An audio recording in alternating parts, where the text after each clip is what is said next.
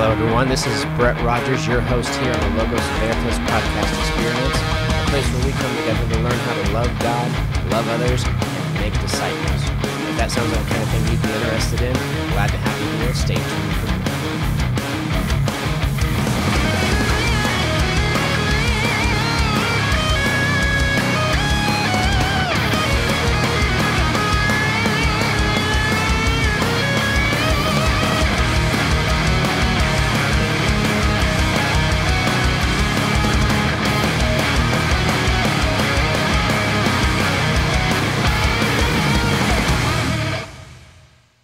Good morning, good afternoon, good evening, wherever you're joining me and whatever time it is that you're connecting here with me. It's good to have you on the Logos Veritas podcast. My name is Brett Rogers. I'm your host on the Logos Veritas podcast.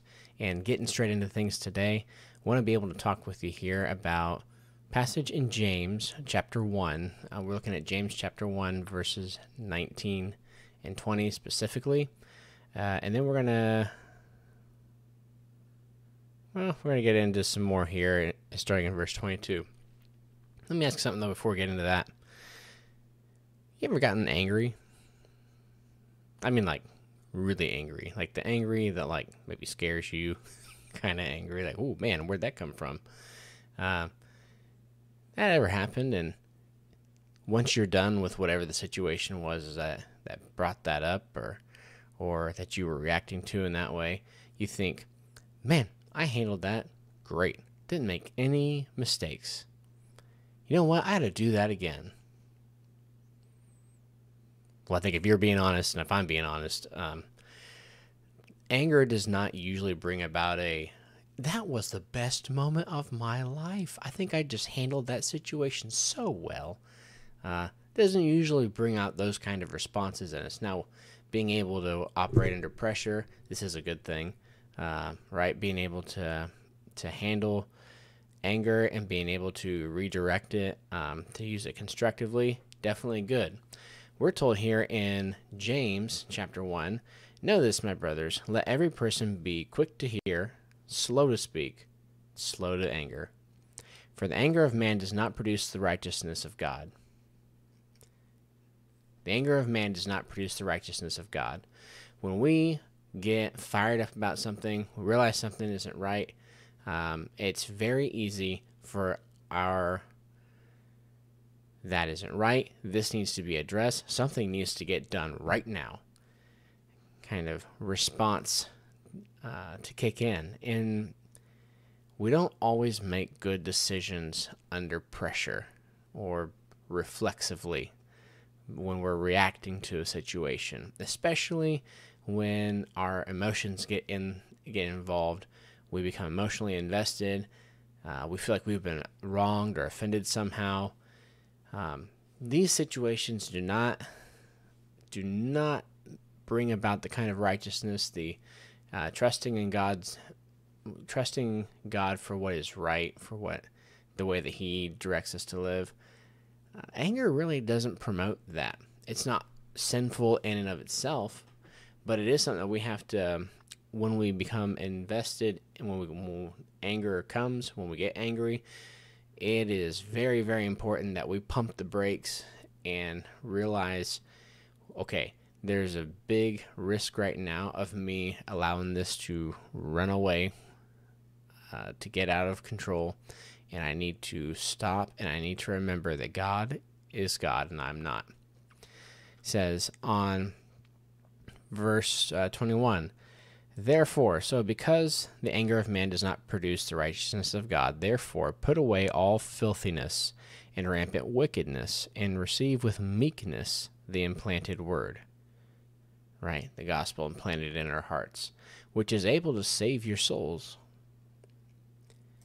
Because anger does not produce the righteousness of God, we're to put away all filthiness and rampant wickedness. Why? Well, one reason might be when we get corrected, when someone tells you that you're wrong, that the way you've been doing everything is wrong, that the way that you're living is not right, do you usually just say thank you and accept that and roll on? Probably not. Most folks today would react pretty harshly to that. because the anger of man does not produce the righteousness of God, we need to be quick to hear, slow to speak, slow to anger. We need to put away all filthiness and rampant wickedness, and receive with meekness the implanted word, which is able to save your souls. But, so now there's a contrast being introduced. But be doers of the word, and not hearers only, deceiving yourselves. We go on from there, but we'll stop there at verse 22. Be doers of the word, not hearers only, so deceiving yourselves. One of my favorite verses. Basically, what we're getting to is what we started out with. When we're operating reflexively, reactively, when we're seeing a situation, getting fired up about it, and that's not right. Well, yeah, it's probably not.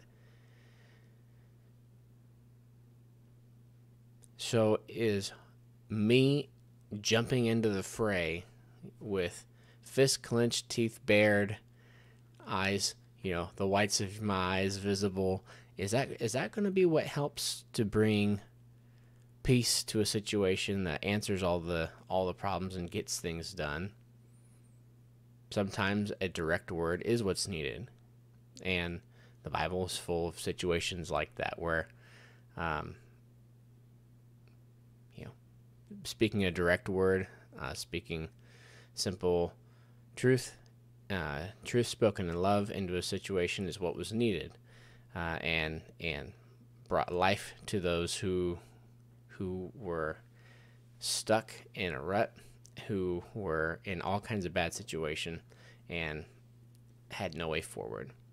That being said, even though we can get a hold of things like anger, things like depression, things like anxiety, and anger specifically being addressed here in James,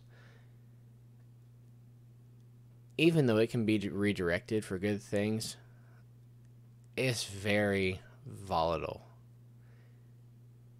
Our anger does not bring about that righteous life that God desires for us. In fact, it is an invitation. It usually extends the invitation to, hey, why don't you walk on the wild side a little bit? Just let it out just a little bit. No one will know, and even if they do, it's only once. It doesn't matter.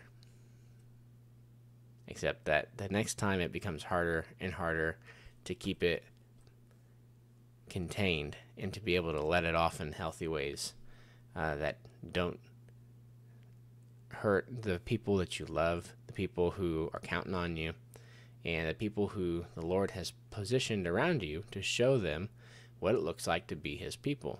To be people who love Him and who are being remade by Him.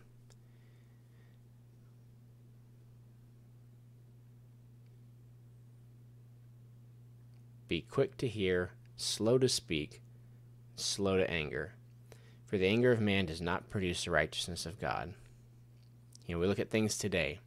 We got stuff going on with China, and it looking like there's going to be some movements here, possibly into Taiwan. We've got the war right now in Ukraine, and Russia making all kinds of statements and everything that's been going on the news and stuff. There's the stuff going on in Ohio with the rail car that derailed, and then the one in the Carolinas, and then the one in Texas, cars derailing from trains. Like, what in the world's going on? It seems like there's something wrong going on, and it'd be easy to look at all these things and to really get fired up and to look at things going on the world stage, and how is it that this is going on while this is happening over here, and it seems like there's things being set up in a certain way for certain results to happen, and this just isn't right, Lord. We need to do something about this. And for me to get fired up and worked up and taking on things that the Lord may never have told me this is what I need to do, but because I get fired up and zealous in the moment, I move out from beyond his covering, the place that he has put me and entrusted to me. Don't let that happen to you. Don't be, like Paul says, carried away by your own desires, right, and tempted to indulge in those temptations and move into sin because we couldn't keep a lid on our anger. I know it's easy and it's trendy and popular to be offended and upset and disgusted with insert new thing to be disgusted with on whatever day it is. There's so many things today.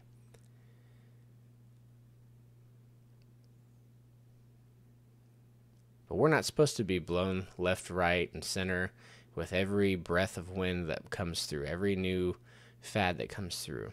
As the people of God, we're supposed to be set on a firm foundation, not blown around by new fads, new interests, new doctrine, all this other stuff. We're supposed to be grounded on the Word of God.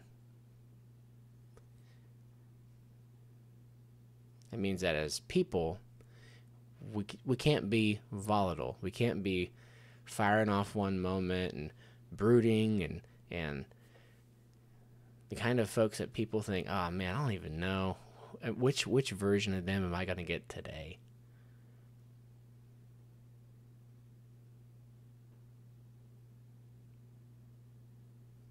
When someone's sharing with us the things that are going on, do we rush to an answer or do we listen to them first?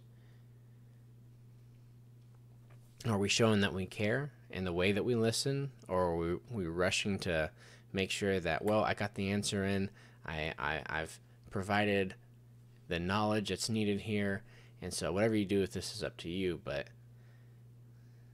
well, that can work. But it seems that lives are changed when we take time to be quick to hear. We listen well. We're slow to speak until the Lord tells us what to say. And then we speak fearlessly, in love. And definitely be slow to anger. Whether you're insulted, whether things are done or said that you don't like, don't allow for your anger to get the best of you. Because if it gets the best of you, God and everyone else around you will get your leftovers. God's better than your leftovers. His bride is better than my leftovers. And as I was reading this here, I just wanted to be able to talk to you about it a little bit. What are you seeing here? Is there something else that's going on that you'd like to be able to draw attention to? If there is, please feel welcome to interact with me in the comments, be able to talk with me some more. I'd love to be able to hear your input on this, and if there's other passages that seem to balance in some way, like maybe there's something else that Scripture says that you like to draw attention to, and we can get into a conversation about that. I'd love to be able to get into more with you, but as far as right now, just want to be able to leave you with this here about hearing and doing the Word. We can wrap a rationale in our minds about why we do things and convince ourselves that really it's just for us to be angry. And there's times for that, right? But we shouldn't be known as people we shouldn't be known for our anger, right? That's not going to identify us as the people that the Lord has called us to be. The way that people are going to know that we are disciples of Jesus is by our love for one another. So as I was reading this, and I guess where I'm leaving things today, what are you known for?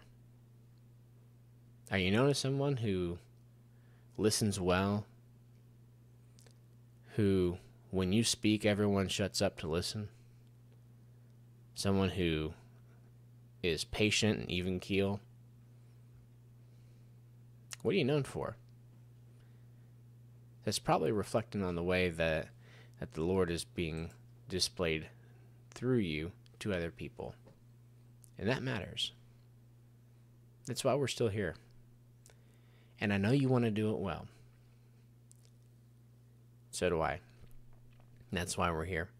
Guys, this has been Brett Rogers, and I'm so happy to be here on the Logos Veritas podcast with you. If you've got anything that you'd like for me to cover here and to get into on the podcast, please feel free to interact with me in the comments here. I'm on Podbean, that sends all of our stuff out to other podcast applications and everything. We're also on YouTube, and you can reach me at, if you want to email me, you can email me at logosveritaspodcast@gmail.com. It's been good talking to you guys. I'm looking forward to seeing you here next time on the Logos Veritas podcast. God bless you.